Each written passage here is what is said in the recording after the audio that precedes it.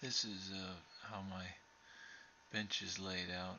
Um, there's no incline on it or decline on the back of the bench, and I also have that Mexican uh, blanket for protection of my head, just kind of a cushion for my head.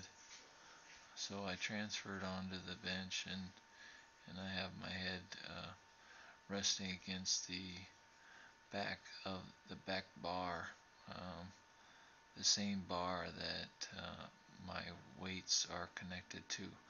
So it's kind of dangerous. The weights can fall down on top of my head if I accidentally, if the barbell accident, or if the straight bar accidentally slips out of my hands or something like that.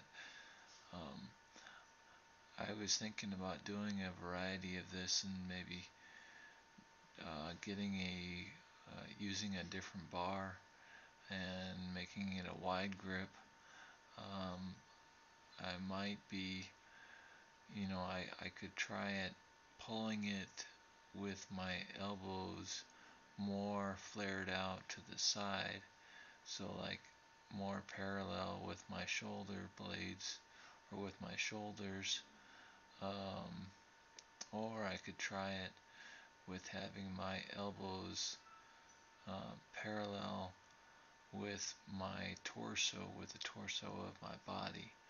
So, but I was doing 6 sets of 20 or over 20 repetitions with this, and the weights weren't too bad. I could increase the weight maybe 10 or 20 pounds probably, and still done that, been able to do the 6 sets of 20 repetitions or more.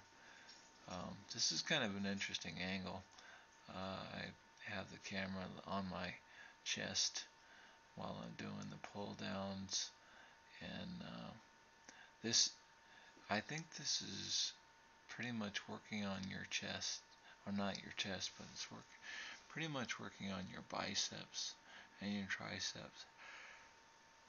If I if I really wanted to know what kind of workout, what muscle it was really working out, then I should have increased the weight a little bit more so that it was pretty difficult to do. But one thing that's really important is that you do have that blanket behind your head, or that I have that blanket behind my head, because otherwise my I'm driving my head into a bunch of bolts, and it's not too comfortable.